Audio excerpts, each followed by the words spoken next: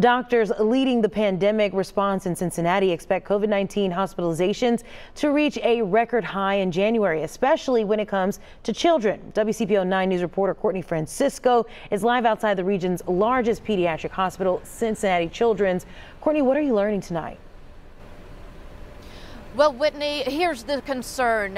Doctors in states that are dealing with a large number of Omicron cases are also noticing a striking number of children hospitalizations, and local doctors say that could start happening here by the end of January. Today, I met a father whose 2-year-old just got out of the hospital after testing positive for COVID-19 here. The toddler's fever got so high he had a seizure yesterday, and an ambulance had to rush him to Cincinnati Children's.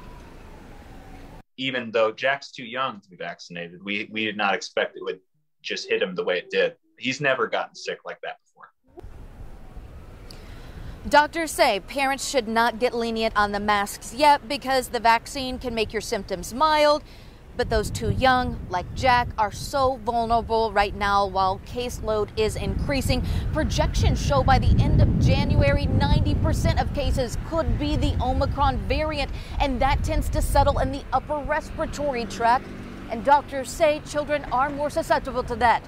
Reporting live in Avondale, Courtney Francisco, WCPO 9 News.